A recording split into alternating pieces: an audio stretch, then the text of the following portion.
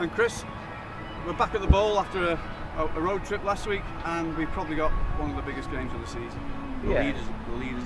Yeah, first of all, see, it was a very good road trip last week. We won 5-1 quite comfortably in the end, up against a decent side. They played some good football at times, but didn't really create that much against us. But now with the team, West Didsbury today, champions elect, it's for theirs to chuck away here today. We're going to be giving everything we can and try and get a decent result. But this is what we play football for. This is the sort of level of games that we want to be playing every week.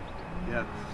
And of course they were the first team to beat us, and they give us a bit of a hiding really at their place back in August. They did and they didn't. Although they were very good, we hit the bar, the post, and had a penalty which is very dubiously ruled out by the linesman rather than the referee, because the referee gave it. Then I think it was 1-0 at half time, and then Sean got sent off. I can't remember whether it was 2 or 3-0 before he got sent off, but we were down to 10 men. Again, we didn't have the same system as we have now, but make no mistake, these are a good team. Yeah, it's going to be a tough game. But the bigger game, probably our biggest home game since our opener against Brockton, and it looks as if ticket sales are going through the roof. It looks as if we're going to have well over 2,000 here tonight, which is magnificent. Wow, I was hoping you were going to say well over 3, but there you go. We can't do well over, we can't do over 3.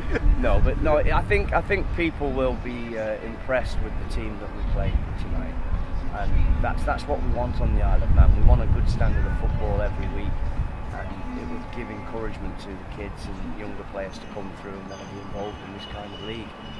Conditions tonight very blustery as we talk here, at an hour and a half before kick-off. Any concerns about that?